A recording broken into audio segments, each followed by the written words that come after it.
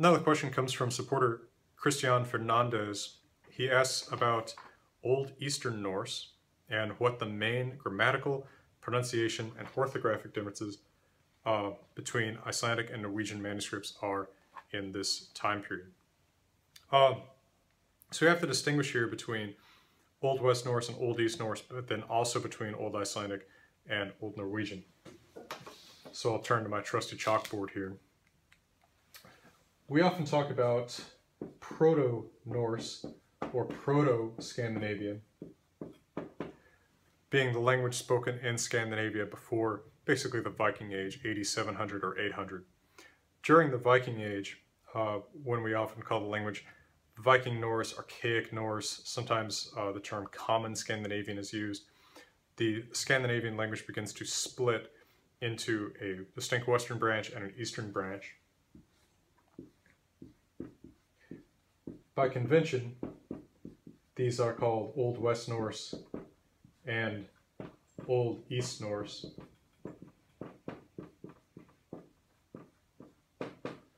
From Old West Norse, we see Old Icelandic and Old Norwegian. Old East Norse gives us Old Swedish, Old Danish, and the surprisingly distinct Old Gutnish, which was spoken on the island of Gotland, which belongs to Sweden today. So when we read Old Norse or learn Old Norse today, typically what we're reading or learning is Old Icelandic. I've discussed this in another video in which I've talked about the timeline of Old Norse, and I'll link that in a card up here on the screen. And there are manuscripts in Old Norwegian and then in the Old East Norse dialects like Swedish, Danish, Gutnish. But since most of the literature that's preserved from Scandinavia before the modern period is in Iceland, this is what we use as the basis for learning Old Norse. So what I'll do, since it seems like your question seems to cover both Old Norwegian, which is Old West Norse, and Old East Norse, I'll talk a little bit about some things that are distinct for Old Norwegian and then some things that are distinct for Old East Norse. So one of the major differences that stands out between Old Icelandic and Old Norwegian manuscripts at the earliest period is the loss of H before L, R, and N in Norwegian when these are not lost in Old Icelandic. So in Icelandic, Old Icelandic, the word ring, like something that you wear on a finger, is hringr with an H before the R, whereas in Norwegian, Old Norwegian, it's just hringr, the H is lost. Or hlutur, which just means a thing, or a lot, as in one's lot in life, is hlutur in Old Icelandic, but just lutur in Norwegian with the loss of the H. So this is an early distinction between these languages. Also, fairly early on in Norwegian, you start to see a new form of the word for we that creeps in. So in Old West Norse, Old Icelandic, it's ver. You start seeing in Old Norwegian mer, which is from the verb ending in the first person plural getting attached to the pronoun. So since first person plural verbs like we are doing or we are end in M, so like erum, ver, this would mean are, we, that M from the end of the verb is getting attached to the pronoun, and that's what's producing mer. So that's a pretty significant difference between Icelandic and Norwegian manuscripts that emerges pretty early, although early Norwegian manuscripts also have ver. Some of the difference between Norwegian and Icelandic is sort of orthographic. For instance, the vowels and endings of words are more often written E and O in Norwegian versus I and U in Icelandic. So A name like Loki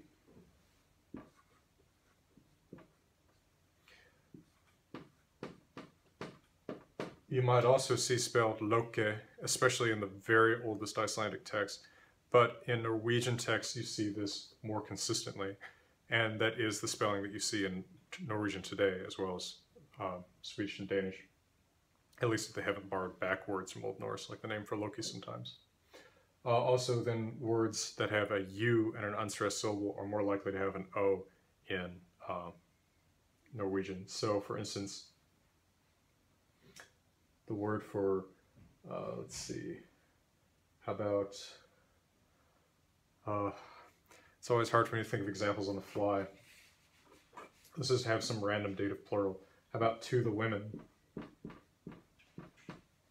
Konum. In Norwegian, you're much more likely to see konom, although you'll also see konom in very old Icelandic manuscripts too. A phonological difference that also springs to mind is in the treatment of some of the umlaut vowels. So the vowels U, which is the I umlaut of O, and O, which is the U umlaut of A, fall together in Icelandic. These become pretty early in Icelandic, by 1300 anyway, these become one single vowel, which in modern Icelandic is written as O with two dots. But in Norwegian, these are kept separate up to the present day. So most words in Old Norse that have this vowel are still written with this vowel in Norwegian today. Most words that have this vowel in Old Norse are just written with a plain O today. There's a few exceptions, mostly before the consonant R, which apparently affected vowel quality. But basically Norwegian keeps these vowels separate and Icelandic doesn't. Another pair like that is the vowel pair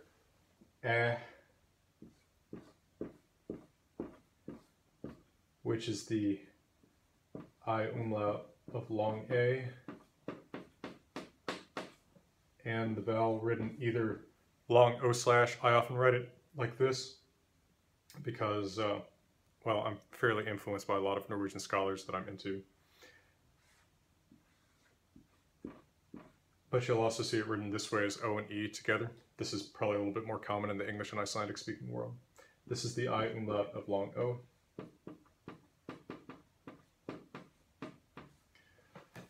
In Norwegian, these are kept separate, and up to today, these have different outcomes. This has the outcome A in Norwegian. This is the outcome U in Norwegian. It's still written as O with a slash. So for instance, the word book,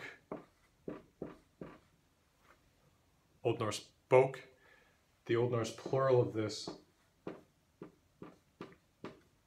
is bøker, books, with this vowel, so it might be written like that. In modern Norwegian, this is bøker, but then in modern Icelandic, this vowel has merged with this vowel, so this is modern Icelandic bækur. And these vowels merge in Icelandic also probably by about 1300, so this is something that distinguishes a lot of old Icelandic and Old Norwegian manuscripts too. Now, beyond Old Norwegian and Old Icelandic, which are very similar to one another, they definitely are one language community, at least till the Black Death. There are some bigger differences between them and then, on the other hand, Old East Norse, so Old Swedish and Old Danish. Gutnish is sort of its own outlier, so a lot of what I will mention here does not apply to Old Gutnish. I've been asked a lot about Old Gutnish in comments and emails and such lately. I don't know what's caused sort of this fad for Old Gutnish that's out there in the world right now, but I'll probably eventually do a video about Gutnish specifically because it really is its own different special thing. So what I'm going to say about Old East Norse applies to Swedish and Danish, but shouldn't be taken as necessarily applying to Gutnish. Okay, one of the big differences between Old West Norse and Old East Norse is that Old East Norse makes monophthongs out of all the diphthongs in Old Norse. So, OWN, Old West Norse, Norwegian and Icelandic, OEN, Old East Norse, Swedish and Danish. Anywhere that you have an EI in Old West Norse, it's just an E in Old East Norse. Anywhere that you have AU in Old West Norse, it's just Ö in Old East Norse. And anywhere that you have Ui, EY in Old West Norse, that's also just Ö in Old East Norse. To this day, this remains a significant difference between Icelandic and most Norwegian dialects on the one hand, and Swedish and Danish on the other. So just to give you some examples of words that are affected by this, for instance, the number 1 is ein in Old Icelandic or Old Norwegian, but it's an in Old Swedish or Old Danish. The word for a dream, like a dream that I had, is draumur in Old Icelandic or Old Norwegian, but in Old Swedish or Old Danish, dröm, and it may or may not have that R at the end. It will definitely not have it too late. Or to dream, like I'm having a dream. In Old Icelandic, Old Norwegian is drøma. In Old Swedish or Old Danish, it's just dröm. So if you compare side by side a word list of Icelandic or Norwegian nynorsk with Swedish or Danish, you'll notice that wherever there's diphthongs in the west, there's a monophthong in the east. And this goes back pretty early. I'd say probably to the end of the Viking Age. This is, we do see the diphthongs in some very early runic inscriptions in Sweden, but by the first manuscripts written in Swedish, they've already gone over to the monophthongs. Another big difference between west and east is how the verb looks, particularly the strong verb. So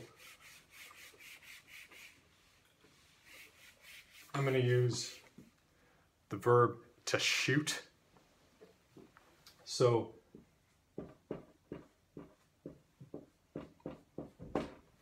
Old Icelandic or Old Norwegian skjóta. To say I shoot, ek skýt. You, or he, or she, or it. Skýtur. We.